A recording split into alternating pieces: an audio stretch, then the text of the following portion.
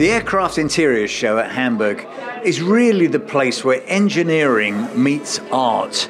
And the art and design is actually quite incredible as I'm walking through this installation, a tunnel that's taking me in to understand deconstructionism. And they tell me that deconstructionism changes my personal experience by simply modifying my perspective. And what they've done is taken us on this immersive journey through this interactive tunnel that changes the outlook of cabin design. Well, if you want to see more about changes of cabin design, come on with me to the show.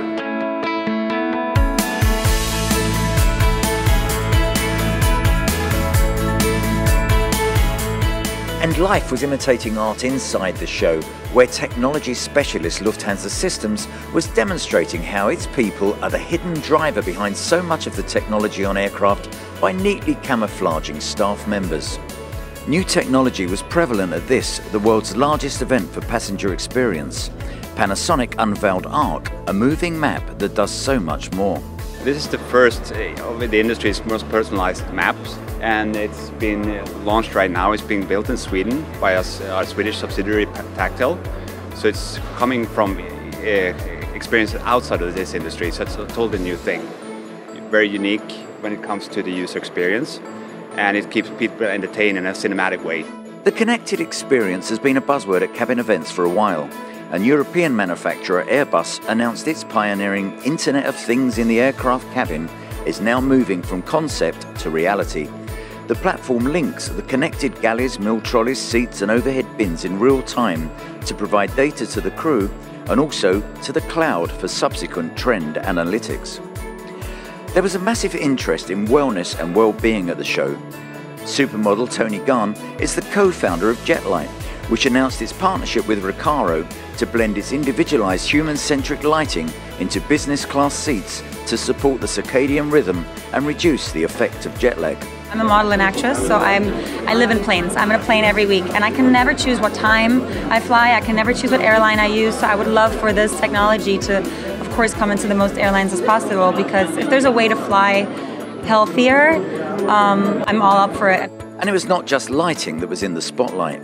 Taste also featured with added vitamins and dissolvable tablets that sort out your blood for ultra-long flights. And smell didn't linger either, with Fokker bringing innovation to the cabin air. We think we have found a very exciting solution. It is a cabin scenting system that we developed together with Rituals and Sense Company that allows us to distribute on a subtle and controlled way a nice scent in the cabin and make the passenger feel comfortable. It will help people with fear of flight, for example. So when we look at innovation, how about this? Something that can make boarding easier and speed it up. We know low-cost carriers are always desperate to get those minutes. Well, just look at this. The seat slides in, so you've got bigger aisles. At worst case, it saves 5 minutes, and in tests, it's doing as much as 10. So when I'm boarding, back I go. Now, what's the worst thing that can possibly happen? You're sitting, settling down, and the biggest bloke on the plane is going to come, and you know he's going to sit next to you. But actually, do you know, with a recess, it doesn't make a difference. Look at this, 2 armrests, I'm comfortable, we can take off. UK seat manufacturer Acro introduced its 6 Series seat for the tightest of seat pitches aimed at the low-cost economy market. But with a slightly wider centre seat, plus novel design to the frame and the curves of the seat back, makes the worst seat on the plane more bearable.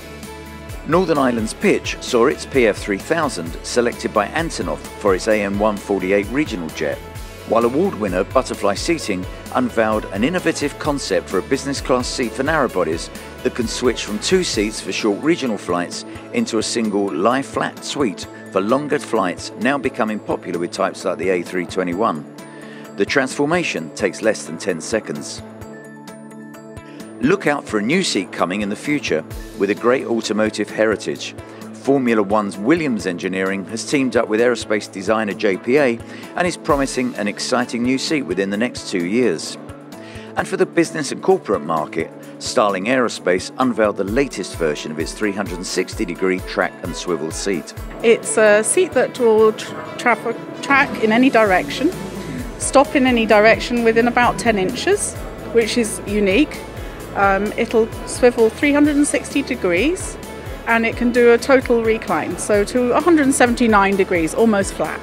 There's so much innovation at this show, and there's things that are coming in the future. And as we come to the end of the event, what more could we do than draw from our own little suite here a nice chilled bottle of bubbly, settle down and watch wearefin.com on our own TV set. This is the future. We look forward to seeing you there. Thanks for watching.